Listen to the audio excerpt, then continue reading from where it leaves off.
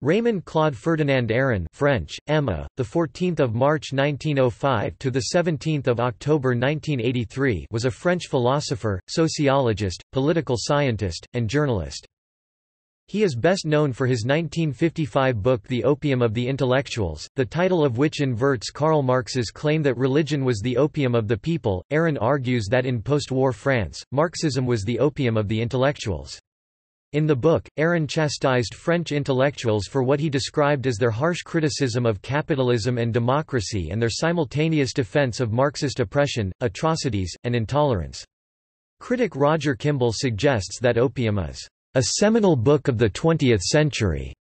Aron is also known for his lifelong friendship, sometimes fractious, with philosopher Jean-Paul Sartre. He is also known for his 1973 book, The Imperial Republic, The United States and the World 1945–1973, which influenced Zbigniew Brzezinski and Henry Kissinger, among others.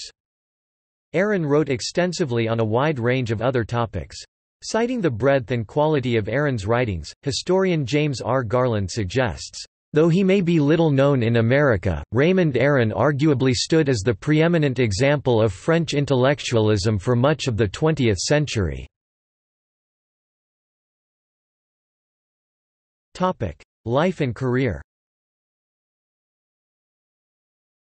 Born in Paris, the son of a secular Jewish lawyer, Aron studied at the École Normale Supérieure, where he met Jean-Paul Sartre, who became his friend and lifelong intellectual opponent. He was a rational humanist, and a leader among those who did not embrace existentialism. Aron took first place in the agrégation of philosophy in 1928, the year Sartre failed the same exam. In 1930, he received a doctorate in the philosophy of history from the École Normale Supérieure. He had been teaching social philosophy at the University of Toulouse for only a few weeks when World War II began. He joined the Armée de l'Air. When France was defeated, he left for London to join the Free French forces, editing the newspaper, France Libre, Free France. When the war ended, Aron returned to Paris to teach sociology at the École nationale d'administration and sciences Po. From 1955 to 1968, he taught at the Sorbonne, and after 1970 at the Collège de France. In 1953, he befriended the young American philosopher Alan Bloom, who was teaching at the Sorbonne. A lifelong journalist, Aron in 1947 became an influential columnist for Le Figaro, a position he held for 30 years until he joined L'Express, where he wrote a political column up to his death.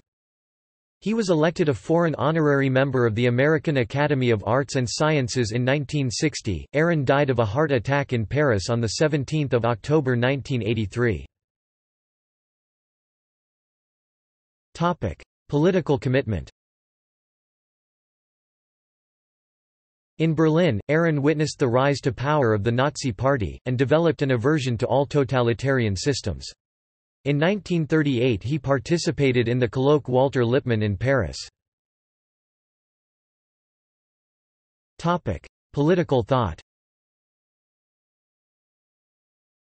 Aron is the author of books on Karl Marx and on Karl von Clausewitz. In Peace and War he set out a theory of international relations. He argues that Max Weber's claim that the state has a monopoly on the legitimate use of physical force does not apply to the relationship between states. In the field of international relations, in the 1950s, Aron hypothesized that despite the advent of nuclear weapons, nations would still require conventional military forces. The usefulness of such forces would be made necessary by what he called a nuclear taboo. Works. A prolific author, he wrote several thousand editorials and several hundred academic articles, essays, and comments, as well as about 40 books, which include, La sociologie allemande contemporaine, Paris, Alcan, 1935, German Sociology, London, Heinemann, 1957 Introduction à la philosophie de l'histoire. Essai sur les limites de l'objectivité historique, Paris, Gallimard, 1938, Introduction to the Philosophy of History, an essay on the limits of historical objectivity, London, Weidenfeld and Nicholson, 1948 Essai sur la théorie de l'histoire dans l'Allemagne contemporaine. La philosophie critique de l'histoire, Paris, VRIN, 1938. L'homme contre les tyrans, New York, Editions de la Maison Française, 1944. De l'armistice à l'insurrection nationale, Paris, Gallimard, 1945. L'âge des empires et l'avenir de la France, Paris, Défense de la France, 1945. Le Grand Schisme, Paris, Gallimard, 1948. Les Guerres and Chain, Paris, Gallimard, 1951. The Century of Total War, London, Derek Verscale, 1954. La coexistence pacifique. Essai d'analyse, Paris, Editions Monde Nouveau, 1953 under the pseudonym François Hautis, with Boris Souvarine. L'Opium des Intellectuels, Paris, Calman Levy, 1955, The Opium of the Intellectuals, London, Secker and Warburg, 1957. Polémiques, Paris, Gallimard, 1955. La tragédie algérienne, Paris, Plan, 1957. Espoir et peur du siècle. Essays non-partisans, Paris, Calman Levy, 1957. L'Algérie et la République, Paris, Plan, 1958. La société industrielle et la guerre, suivi d'un tableau de la diplomate mondiale en 1958, Paris, Plan, 1959. Immuable et changeant. De la Ive à la Vie République, Paris, Calman Levy, 1959. Introduction. Classes et conflits de classes dans la société industrielle, Ralph Dahrendorf, Paris, Mouton éditeur, 1959. Dimensions de la conscience historique, Paris, Plan, 1961. Paix et guerre entre les nations, Paris, Calman Levy, 1962. Peace and War, London, Weidenfeld and Nicolson, 1966. Le Grand Débat. Initiation à la stratégie atomique, Paris, Calman Levy, 1963. Dix huit leçons sur la société industrielle, Paris, Gallimard, 1963, 18 Lectures on Industrial Society, London, Weidenfeld and Nicolson, 1967. La lutte des classes, Paris, Gallimard, 1964. Essai sur les libertés, Paris, Calman Levy, 1965. Démocratie et totalitarisme, 1965. Trois essays sur l'âge industriel, Paris, Plan, 1966, The Industrial Society. 3 Essays on Ideology and Development, London, Weidenfeld and Nicolson, 1967. Les étapes de la pensée sociologique, Paris, Gallimard, 1967, Main Currents in Sociological Thought, London, Weidenfeld and Nicolson, 1965. De Gaulle, Israel et les Juifs, Paris, Plan, 1968. La Révolution introuvable. Reflections sur les événements de mai, Paris, Fayard, 1968. Les désillusions du progrès, Paris, Calman Levy, 1969. Progress and Disillusion, The Dialectics of Modern Society, Pall Mall Press, 1968. D'une sainte famille à l'autre.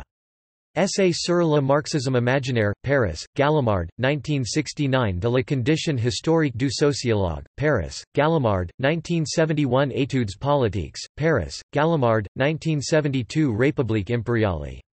Les états unis dans le monde, 1945–1972, Paris, Calman Levy, 1973, The Imperial Republic, The United States and the World, 19,451,973, Little Brown and Company, 1974. Histoire et dialectique de la violence, Paris, Gallimard, 1973, History and the Dialectic of Violence, Analysis of Sartre's Critique de la raison dialectique, Oxford, Blackwell, 1979. Penser la guerre, Clausewitz, Paris, Gallimard, 1976, Clausewitz, Philosopher of War, London, Routledge, 1983. Plaidoyer pour l'Europe décadente, Paris, Lafont, 1977, In Defense of Decadent Europe, South Bend, Indiana, Regnery, 1977. With André Glucksmann and Benny Levy.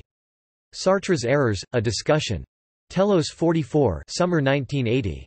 New York, Telos Press. Le Spectateur Engagé, Paris, Juilliard, 1981. Interviews, Memoirs, Paris, Juilliard, 1983. Les dernières années du siècle, Paris, Juilliard, 1984. Über Deutschland und den Nationalsozialismus.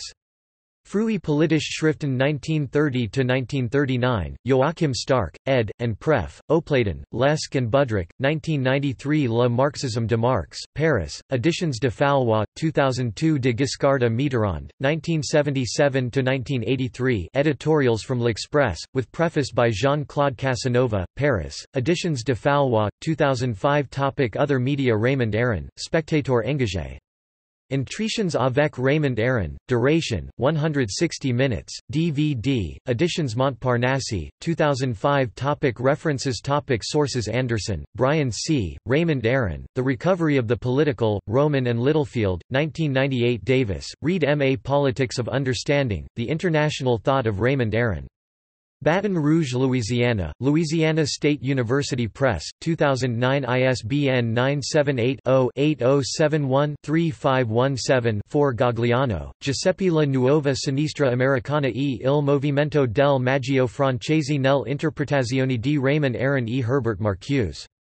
Uniservice, 2011. ISBN 978-88-6178-660-8. Launay, Stephen, La pensée politique de Raymond Aron, Paris, Presses Universitaires de France, 1995. Mahoney, Daniel and Brian Paul Frost eds, Political Reason in the Age of Ideology, Essays in Honour of Raymond Aron, New Brunswick, London, Transaction Publishers, 2006. Molina, Geronimo, Raymond Aron, Realista Politico.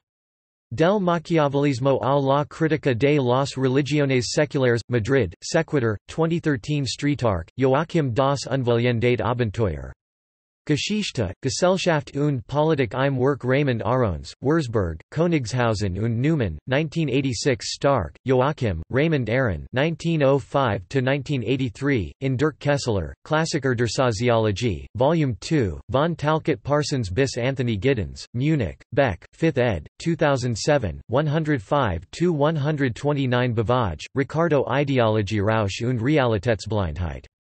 Raymond Arons Kritik am intellektuellen Französischen Typs, Zeithistorische Forschungen, Studies in Contemporary History 5 2008, No. 2, 332–338, URL, www.zeithistorisch-forschungen.de/161260441-Bavage-2-2008. Oppermann, Matthias, Raymond Aron und Deutschland.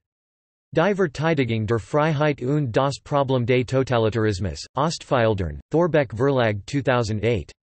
Oppermann, Matthias ed., Im Kampf gegen die modernen Tyrannien. Ein Raymond Aron Brevier, Zurich, NZZ Libro 2011. Stark, Joachim, Das Unvollendate Abenteuer. Geschichte, Gesellschaft und Politik im Werk Raymond Arons, Wurzburg, Königshausen und Neumann, 1986. Stark, Joachim, Raymond Aron 1905–1983, in Dirk Kessler, Klassiker der Soziologie, Volume 2, von Talcott Parsons bis Anthony Giddens, Munich, Beck, 5th ed. 2007, 105–129. External links. Raymond Aron at Find a Grave.